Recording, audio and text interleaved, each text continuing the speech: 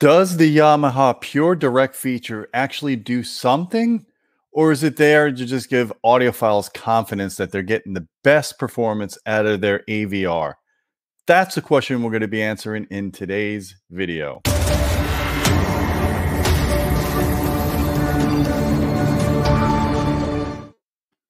Hey folks, I'm Gene Delasallo with Audioholics. I'm going to answer the age-old question.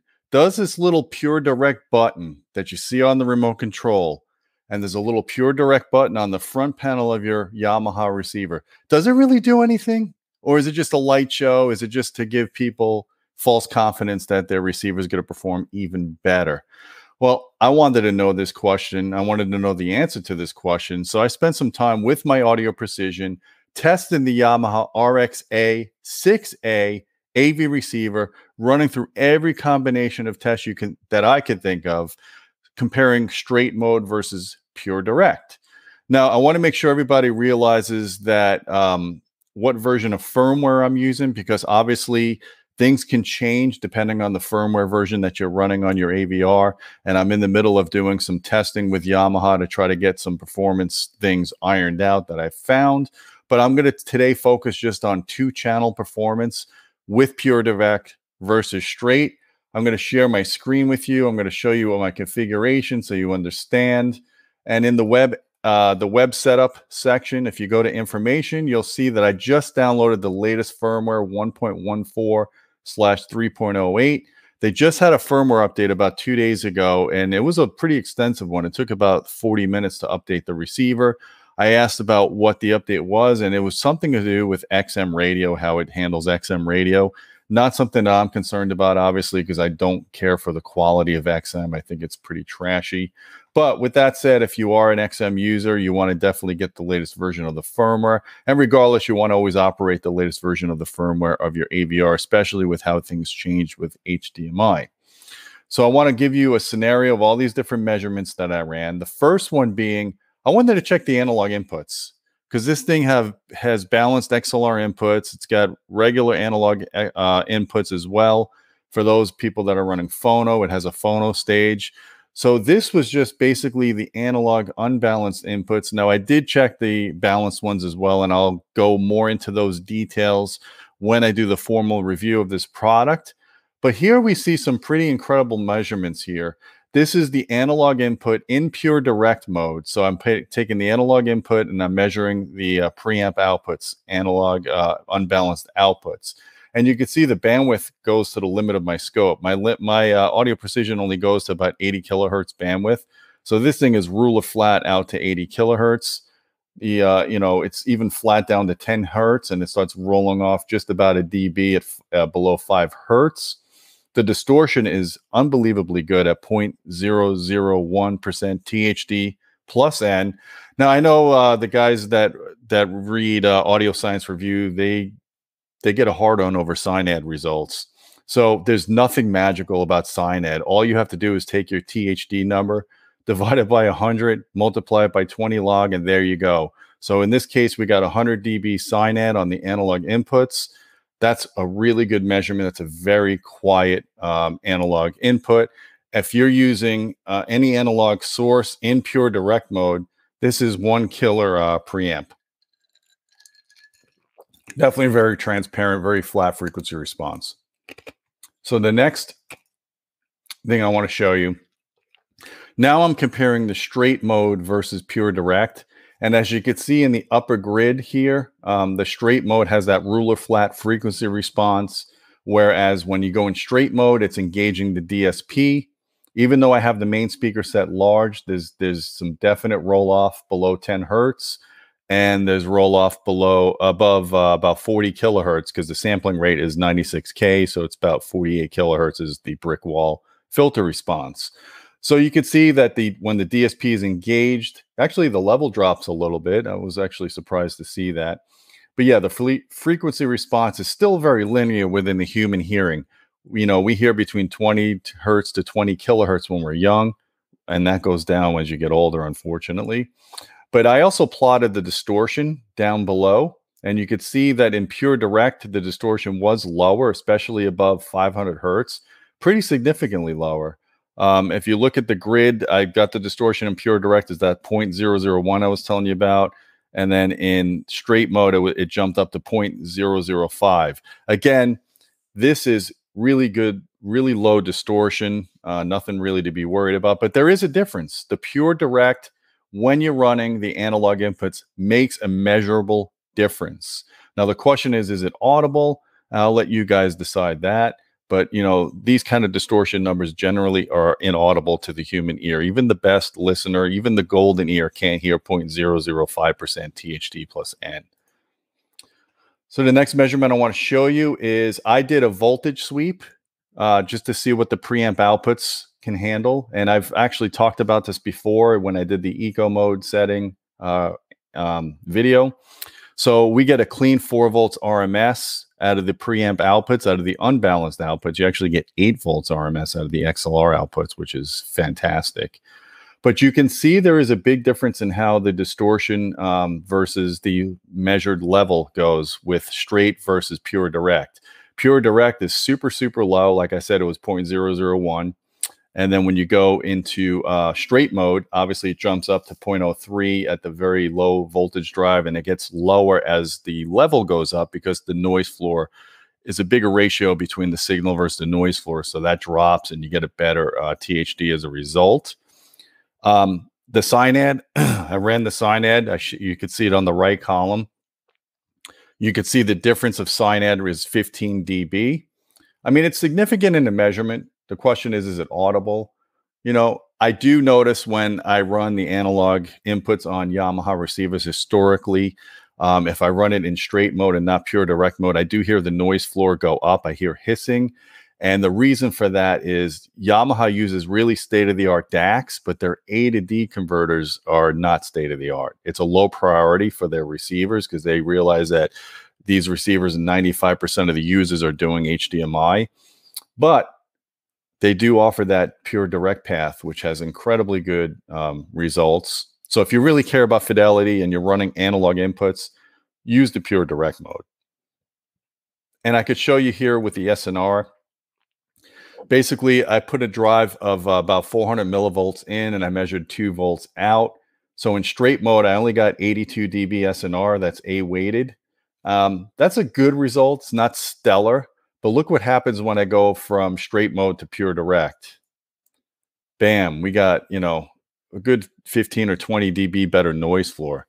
So that's pretty significant. And that's what I've heard. I've heard if you have a Yamaha receiver and you go between straight and pure direct with an analog source, you stick your ear by the tweeter, you'll hear the noise floor go up when you're not in pure direct mode. That's basically what this measurement is showing. So it can be audible depending on how far away you are from the speakers, the speaker sensitivity, and how quiet your room is, and how good your hearing is as well. So I wanted to also show you the cool thing about the Yamaha receivers. You can engage the bass management if you're in straight mode. When pure direct completely bypasses the DAC, so when you bypass the DAC, you have no bass management. So if you are running an analog input and you do want to use bass management, you're going to be forced to use the straight mode. And here I show you, I set the high pass filter at 80 Hertz, and that's exactly what I'm measuring with a 12 dB per octave roll off below 80 Hertz. And then again, it rolls off at 48K based on the sampling rate of 96K. The signal drops a little bit when you use the DSP, and the distortion goes up. Not horribly, but it does go up, especially at the the reason why you see the high distortion at the low frequencies, you could ignore that below the crossover. It's because those frequencies are being filtered out and you're just basically showing noise there at that point. So you really need to look at the distortion above 80 Hertz, and you can see the gradual rise went from 0.001 to 0.003 or 0.004. So there is a measurable difference in distortion, but unlikely audible. The only thing that's really audible in an analog input for straight versus pure direct is the noise floor that goes up, which I showed you with the SNR measurements. So now let's get into using an HDMI input. So now we are on the digital side and we're measuring the analog outputs. And I compared straight versus pure direct. As you can see, the frequency response is identical, very similar, almost no difference at all. There is a bit ringing in the post filter output, which I'm curious about. I'm going to ask Yamaha what that's all about. I've never really seen a Yamaha receiver ring like that. But again, that's at, you know, above 50K. So I don't think it's something that you have to worry about. There's no signal going up there, and it's not going to damage a tweeter because it's so high up. I think it's fine. Would like to see that not be there, but it is there, unfortunately. You could see the distortion differences between straight versus pure direct, much lower distortion differences than it was with the analog. So when you're using a digital input on this receiver, the divide between straight versus pure direct narrows, but there is still a measurable difference, as you can see in the distortion graphs here. Excellent results overall. I'm very happy with that. And let's see what we got here. So now I did the same thing. I ran a voltage sweep to see the max voltage output. As we said before, it's 4 volts RMS. And you could see straight versus pure direct with an HDMI in.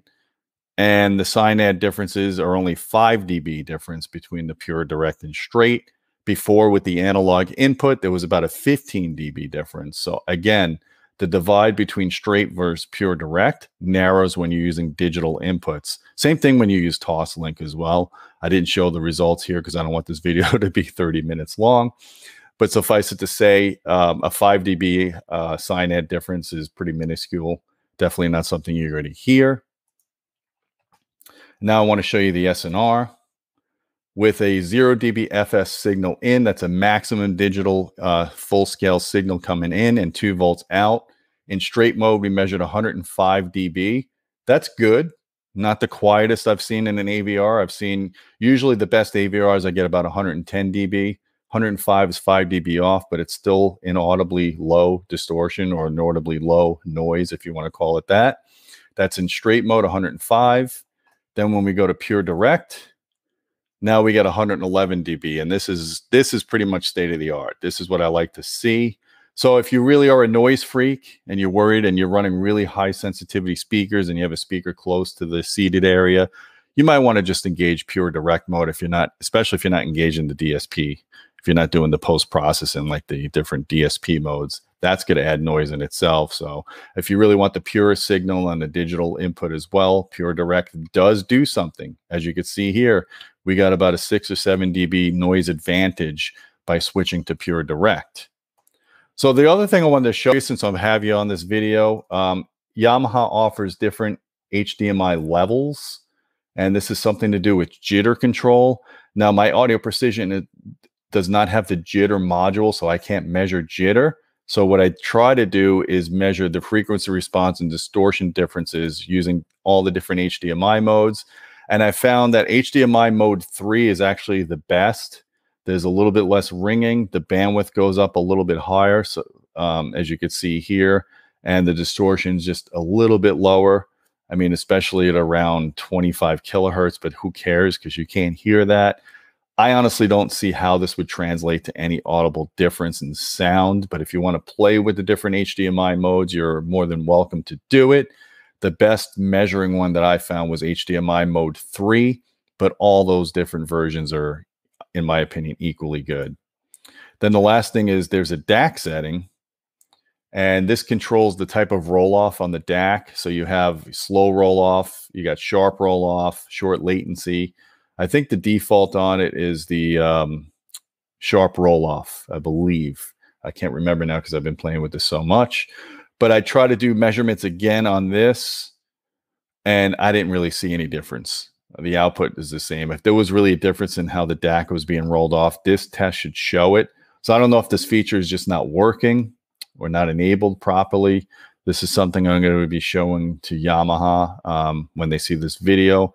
But I don't see much of a difference at all with the different DAC settings. And I know in the past, I thought I heard differences when I played around with them on the 5200, but I didn't do a blind test, so I could be subject to placebo effect, and it might not be reality.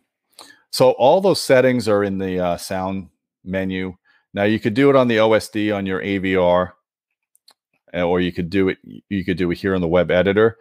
Ironically, I can't find the jitter setting. I don't know where that setting is on the web editor. I know when you hit the menu on your remote control on your OSD, you go into the sound setting, and then there's that jitter control. If you guys want to play with that, that's on you. I just don't think it makes a huge difference.